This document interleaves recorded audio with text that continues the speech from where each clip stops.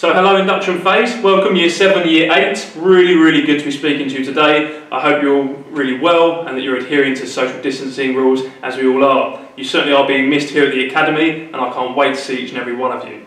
Now today's assembly we'll be talking about LGBT and the awareness of it. Now you'll see on the screen of my presentation lots of celebrities there. What do they have in common? They are members of the LGBT community. Now you'll see the Q at the LGBTQ part of the word there. The Q basically represents the identity of questioning. So anybody can question their gender or sexual identity and have the freedom to do so. Now it's really important that you understand that we all have a sexual and gender identity. This can differ from person to person and we don't all experience attraction in the same ways. So it's very personal to yourselves. Every individual person has that choice. And you should never feel pressured to make a decision or feel pressured into making a decision you don't necessarily want to. It's about yourself as an individual. There are many different ways people can identify as well. And some people may prefer not to have a label at all. And that, again, that's down to you. It's your discretion and your decision as a person.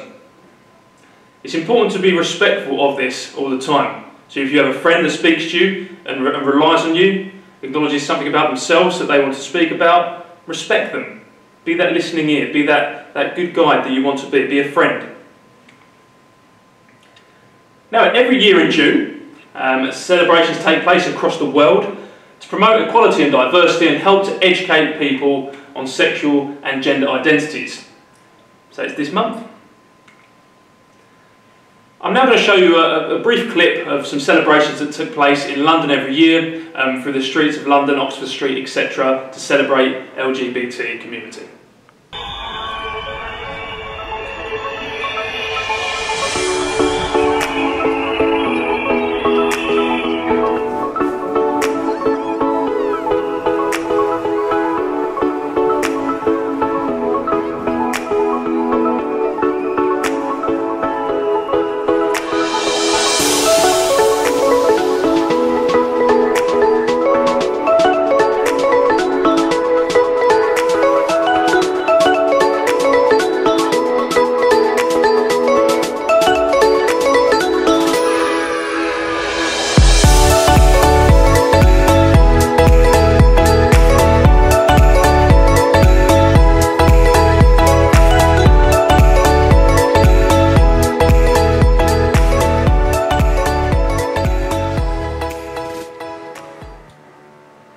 Now Pride Month, it's really important for you to know as young people, came about following an event that took place in America at the Stonewall Inn in Manhattan.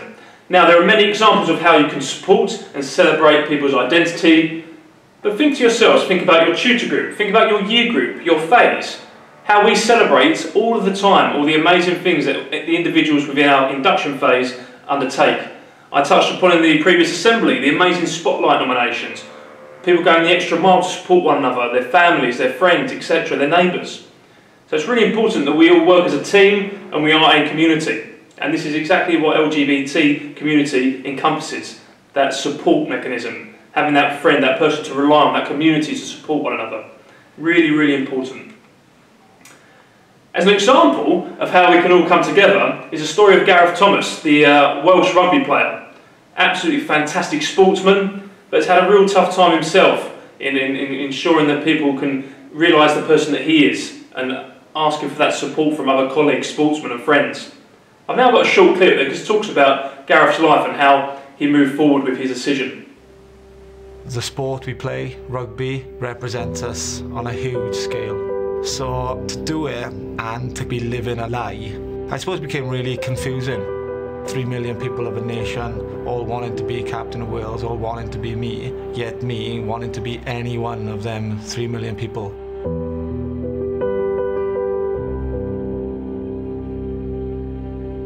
In the middle of a field, in a big game or the heat of the battle, it is vicious.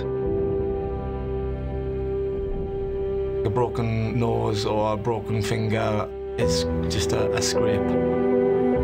All you can kind of hear is the noise of people being winded, of bones being broken, amongst this 30 crazy people vying for a rugby ball.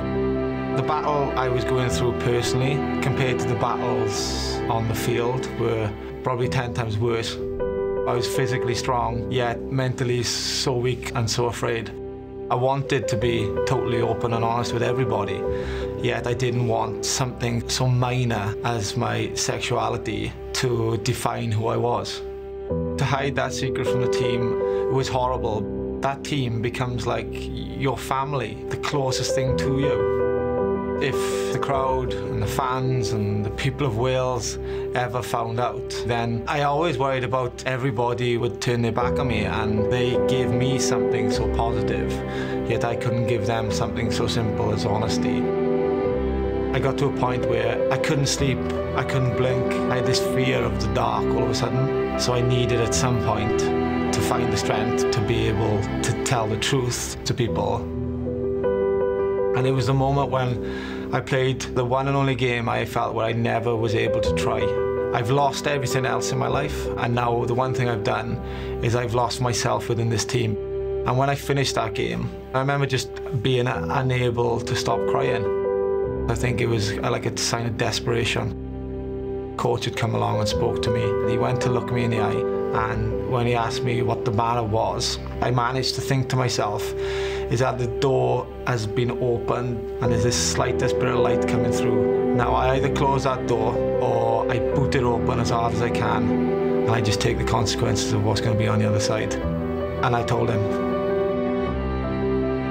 I didn't have to say I'm gay, it wasn't all about that, he knew. He said to me, you can't go through this alone, and these people love you. I just felt this overwhelming protection from everybody. In my mind, I'd built rugby as something that was so against everything I was, that their reaction of just tapping me on the shoulder and kind of just saying, let's have a beer and get on with it, was almost in a way I was like, is that it? Seriously, is that all you got to say? Didn't you want to chat? And they're like, it doesn't matter. We want the Gareth Thomas back. We want the rugby player, the guy to lead us. That's what's more important to us. I know I've come through the hardest and toughest of times. There's absolutely nothing that could ever defeat me. Anything else that comes my way in life, if I can't handle it myself, then I can just go back to my teammates and they can help me get through it. I've done something that not many people can do, and that's as a child have a dream and grow up to be able to achieve it. And I'm very proud about my rugby playing career, but more proud of the fact that Wales supported me to play rugby, being Gareth Thomas, being the person that I am 100%.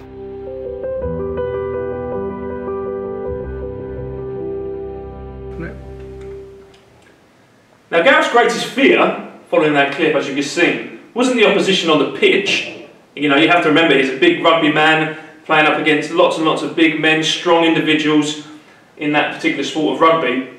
But it was the fear of rejection from the game he loved.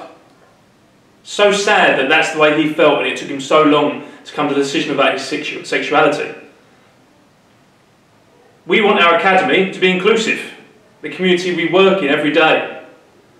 We will not tolerate whatsoever bullying or discriminatory language. And for LGBTQ, Pride Month, we want to be a visible ally to all identities.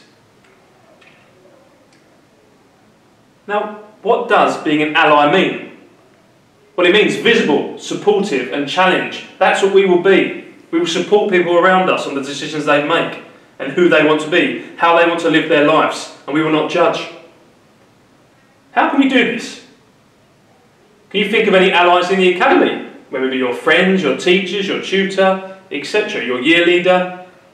We're all here to support one another. What can we do to support the people around us in the decisions they make? Are there any celebrity allies you can think of? Here's just a few. Lots of celebrities here are very vocal in supporting LGBT. We have Prince William, Ellie Goulding, The Rock, Dwayne Johnson. All of these individuals are icons to us as celebrities and do an amazing job in all the different fields they undertake. They have a passion for ensuring that people in LGBT and other areas feel supported, to make sure that they have a voice as well as the people that are suffering. So it's amazing that the work they undertake and supporting one another and supporting other people, friends, family, etc., in making sure they have a voice. Now this month is a time for celebrating diversity, equality and identity. But remember, this should be recognised and celebrated every single day. Because as human beings, we have the right to be what we want to be and who we want to be.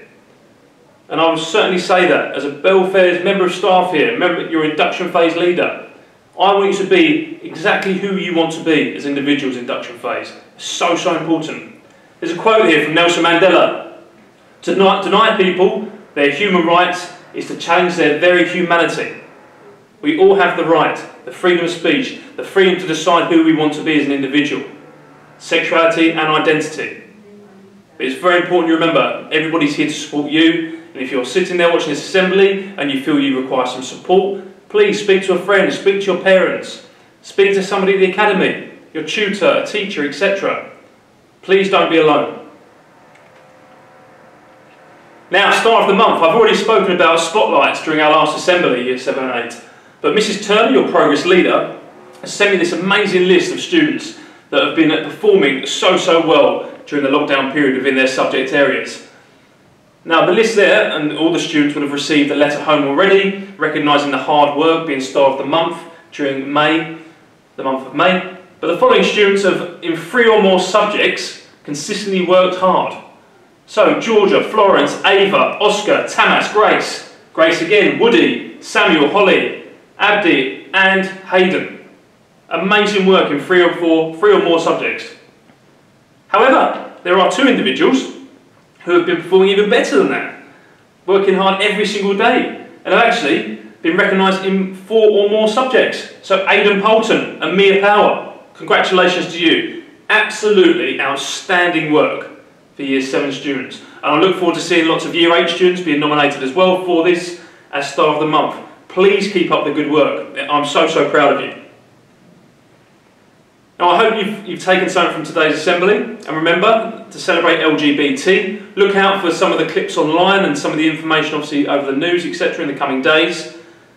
Stay safe, stay at home and stay focused, and I cannot wait to see you in the building in the future. Thank you, Induction Phase.